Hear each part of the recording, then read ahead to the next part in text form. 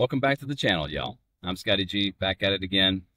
Let's talk about HOAs today, Homeowners Associations.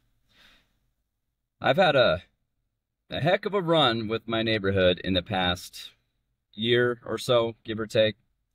It all started, well, little background. We've lived in the same neighborhood for about 15 years, give or take. It's the first neighborhood we've had that had an HOA. We built our house, bought our house in this neighborhood because it had an HOA, believing that it's a good thing. Well, there's definitely some positives to it, and there's a lot of negatives to it. So the last year, my son has gotten into motocross. He loves dirt bike motorcycles. I had a motorsports career spanning 20 years, in which I retired from about 6 years ago. Motorsports is in my veins, it's in his veins, and he begged me for a dirt bike motorcycle for about a year before I bought one about 2 years ago. Well, we live on about 3 acres, and he started riding it around the yard, okay? Which rational people would they could see that. Well, lo and behold, there's a good amount of neighbors around us that didn't see it the same way. I get it. I can see their perspective, but the way it was handled wasn't necessarily face to face.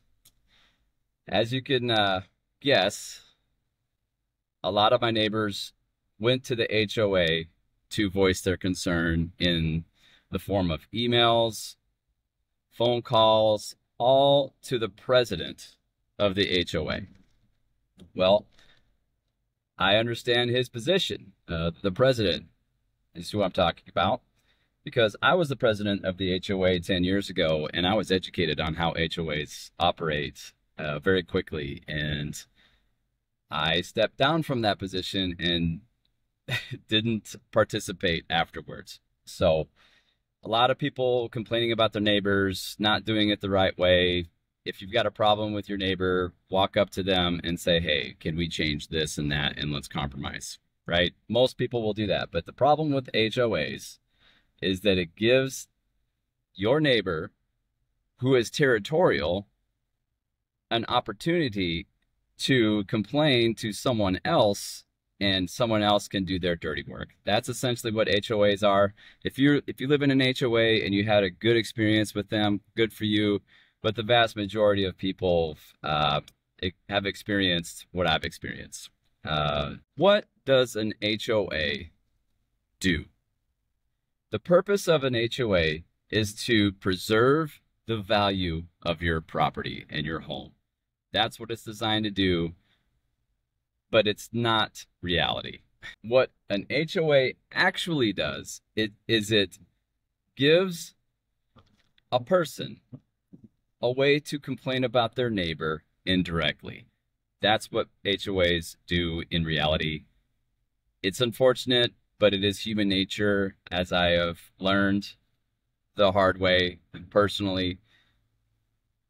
Like I said, if you've had a positive interaction with your HOA, good for you, but you're in the minority from the people that I've talked to about this, because I have definitely not seen the positive in my personal situation.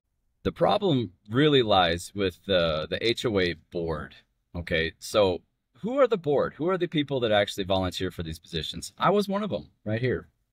I was president. I was vice president. Those kind of people want to do the right thing, typically.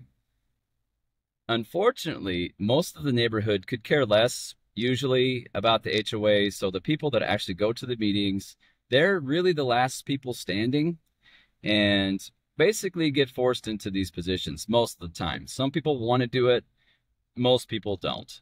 And they're doing it to be neighborly, to do the right thing, to be a good person. And they quickly realize that that's not necessarily what the job entails. I learned that. The current HOA president has learned that, and God help us all.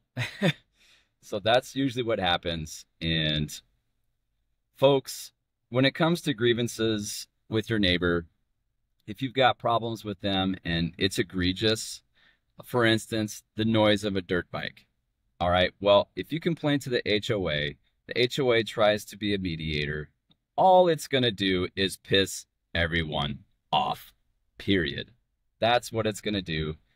Because ultimately, when it comes down to the law, we've talked to attorneys regarding this situation in our personal situation, and multiple attorneys have told us that HOAs do not hold up in court when it comes to these kind of grievances and problems. They basically just get thrown out because there's actually real criminals out there doing real crimes. So they typically just get thrown out. It's moot, is what it is. But HOAs suck. They just do. They just suck. Mainly because people are just territorial with their stuff. And I get it, especially if you've lived there for a long time. You own it. That's where you live. Eat, sleep, love, raise a family. You're going to protect what you have. What an HOA ends up being is a third party in a dispute, making them do the dirty work of someone that's basically afraid to knock on someone's door. That's what it ends up being. Surefire way of pissing your neighbor off, okay?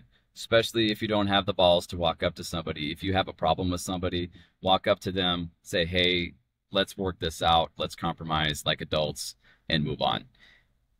You know, with an HOA in place, it gives somebody that's probably a little bit anxious, a little bit nervous about things, an excuse to get somebody else involved. And I have zero respect for it. So if you've got a problem with your neighbor, walk up to them and say, hey, let's work it out. If not, you get somebody else involved, you're automatically going to piss them off, period. It's just what's going to happen. If there's one golden rule that we can talk about when it comes to your neighbors, don't mess with me, I won't mess with you. That's basically how it goes. If you've got a problem with somebody, walk up to them, shake hands, compromise, and you walk away friends. You get an HOA involved, you are automatically going to piss multiple people off. Not to mention other neighbors around you if you get the entire neighborhood involved in your dispute. Personally, if I ever move or build a house again, I will not build in an HOA. I'll take my chances with my neighbors because at that point, we will probably work things out if we have disputes. If not, it's all good. People can hate me. It's fine. You can't make everyone happy. But I'll never build a house in an HOA again. Just personally speaking. So there you have it. If you like this content, please hit that subscribe button. It really, really helps me out. For those who have subscribed already, thank you so much. I really appreciate it. Until next time, be better than you were yesterday and be desirable.